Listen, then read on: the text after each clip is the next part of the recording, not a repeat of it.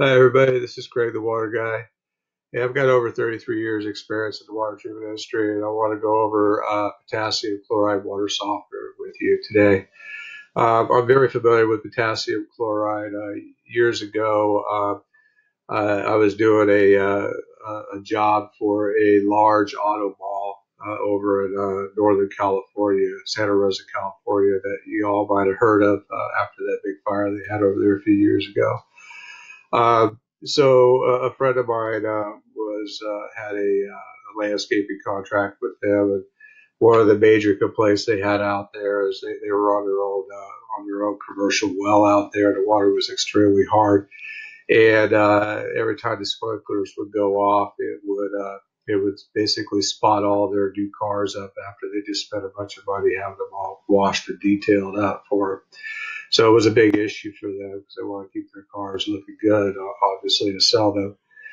So I was contacted. I went out there and I looked at the situation, and this is before potassium chloride was really well known in the industry as far as using it for water softeners. Okay, and I was looking at the situation. I'm like, well, we need to do a water softener to keep these cars from spotting up every time your sprinklers go off, but we can't use salt in the water softener because it'll basically burn your lawns because sodium will burn lawns in most cases, and you want to keep your grounds looking nice and green, obviously. So I started doing some research, and what I found was a 3-year study done through Dr. Lynn Wu at University of Davis, California, where they did using potassium and water softeners and using the regenerated water to irrigate with different turf grasses and plants and stuff like that.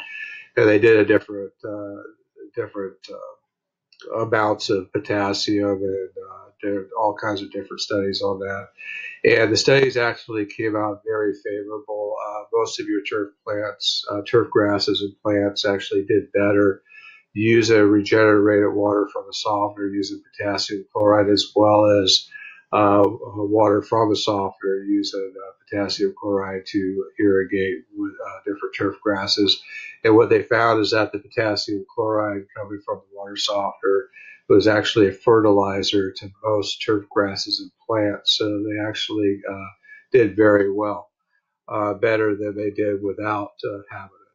So we went ahead and installed a commercial water softener for them, and that system is still running today, and it's been over 20 years. And we use a potassium chloride still today to regenerate the system. The downfall of the potassium chloride these days is that potassium chloride, as you can see here, has gone up to $32, $33 a bag, all the way to $29 a bag. It's gotten extremely expensive. 20 years ago, when I first started using potassium chloride and water softeners, not just for them, but after that, start using it for a lot of different customers in different areas, especially if they had to irrigate with their soft water, or if they were just concerned about putting the small amount of sodium that softeners do put in the water, they would go potassium chloride. So back then, it was running around $8, $9 a bag, and regular salt was around $2.50 to $3 a bag. Now you're looking at that $29 to $32 a bag for potassium chloride because of the manufacturing process, I guess, has gotten extremely expensive. And salt has actually over tripled in price, or at least doubled in price as well. But this has really gone way up.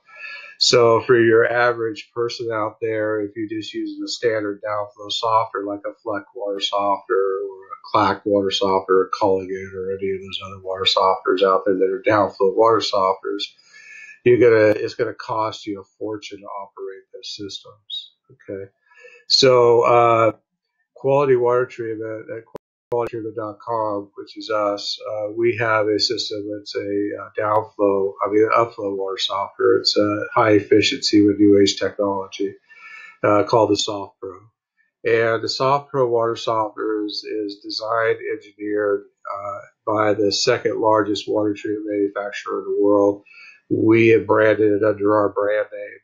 but the system in general is actually built for a lot of different companies under different brands. The nice thing about this system, because of the technology that it has, it uses 75% less salt or potassium and 64% less water per regeneration than your standard downflow water softeners. So if you want to use potassium chloride with this system, it's still going to be pretty feasible for you.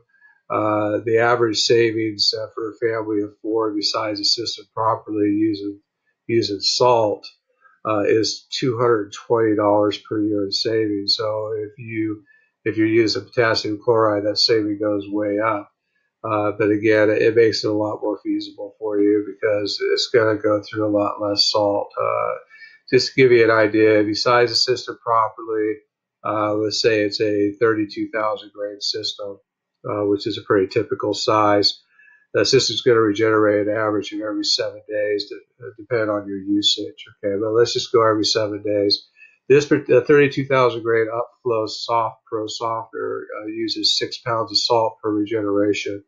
Your standard downflow softeners like Fluck and Clock and Culligan, for instance, for that same size system uses 15 pounds of salt per regeneration. So a lot more, 15 pounds versus only 6 pounds. Okay. So if you're regenerating every 7 days, let's just go a 28-day month, that's 4 regenerations per month. So you're looking at 24 pounds of potassium chloride per month, which is basically almost a half a bag.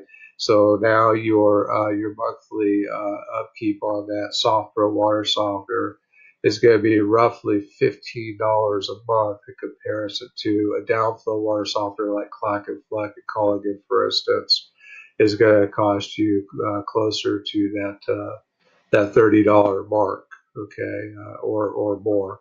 So it's a big savings there, folks. So again, you could use potassium chloride still if you have the application that you have to use it, then go ahead and use it. But just make sure you get the Soft Pro water softener and the high efficiency water softeners so it doesn't kill your bank account to upkeep the system. I hope that helps you folks out, and have a great day.